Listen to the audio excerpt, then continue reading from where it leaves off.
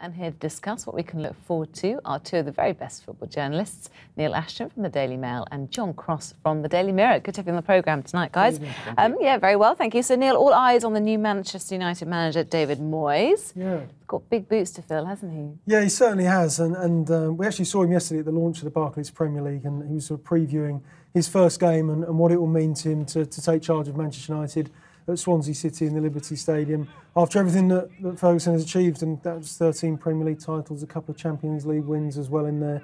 Incredible, most successful British manager in history, and David Moyes is the man who's got to try to emulate those achievements. And he knows how difficult it will be, but he's been left, let's not forget, he's been left with the Barclays Premier League champions. So he's off to a good start with that. He's already got a good side. What do you think, John? Well, I think Jose Mourinho is going to be so spectacular, I think, for the Premier League, isn't he? To see the special one back, I think it's a fantastic, absolutely fantastic new edge for Chelsea, to see him almost return home, if you like. I think that'll be really exciting. Can he be successful again, do you think, after 2 league titles at Stamford Bridge? Well, I think everything will be judged by his first reign in charge. And you look at the Chelsea squad, they fell so short, I think, really, last season, despite winning the Europa League. Domestically, they weren't in the race.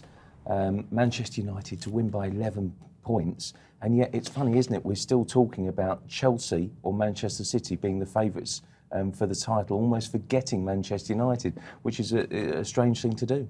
Not all about the managers, I should say, Neil, because you've got lots of speculation regarding the players. It's kept you busy a bit, hasn't it, this summer? And what about Wayne Rooney? Do you think he's going to leave Manchester United? What's your hunch? Well, it's difficult for him now because he's in the squad to play against Swansea tomorrow night, and he'll be on most likely be on the substitutes bench, having travelled with Manchester United this evening. And United have made it clear they don't want to sell him. This is a player who's operated at the very, very highest level for Manchester United for 9 years. He's won 5 Premier League titles while he's been there, hugely successful. He's incredibly important to the national team. That's not so important to Manchester United. He played for England in the week against Scotland, got about 60 minutes on the field. But what he can do for Manchester United and what he could potentially do for a title rival, if they sold him to Chelsea, which is the only destination, that's where he wants to play his football, he could do some damage playing for Chelsea, which is why they won't sell him. OK, we asked Chelsea manager Jose Mourinho about his interest in Wayne Rooney. Let's have a quick listen to what he had to say.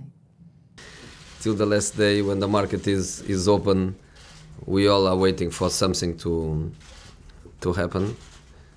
Even when we say we are very happy with our squad, we lie, because we want always to make it better. So we'll see what happens. So pretty vague there, John. Yeah, no, absolutely. It's clear, isn't it, that he wants Wayne Rooney. Is it? I think so. I think so. I think he's trying to be a little bit tricky there and to sort of hide his interest, sort of to a degree. I think Chelsea need one more striker, if I'm honest, to really lead the line, to make them potential champions. And I think Rooney would be their first choice, in my view. Having said that, what a gamble it would be for Manchester United to sell to one of their direct rivals. Even if Rooney were to pop up with 1 goal for Chelsea, which earned them an extra point, and it could decide the title. That's the gamble they can't take. I'm going to put you both on the spot now, and I'm going to ask you who you think is going to win the Premier League and who else is going to be in the top 4. Yeah, let's go with you well, first, I actually think that Chelsea will go and win it, despite I know that John just said they need a striker. They certainly need that man, Rooney.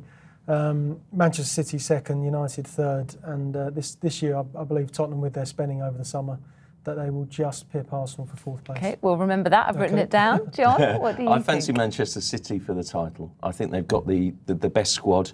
I think the manager, Pellegrini, has much to prove, but I do think they'll win it. And the others? Chelsea second, and I think Manchester United third, like Neil, Tottenham 4th, because I think they've done some great business. Okay. It's going to be a good season for you both, isn't it? Yeah, good looking forward to it. Yeah, I bet you are. I bet you've missed it, haven't you? I bet your wives haven't they, right? See you later.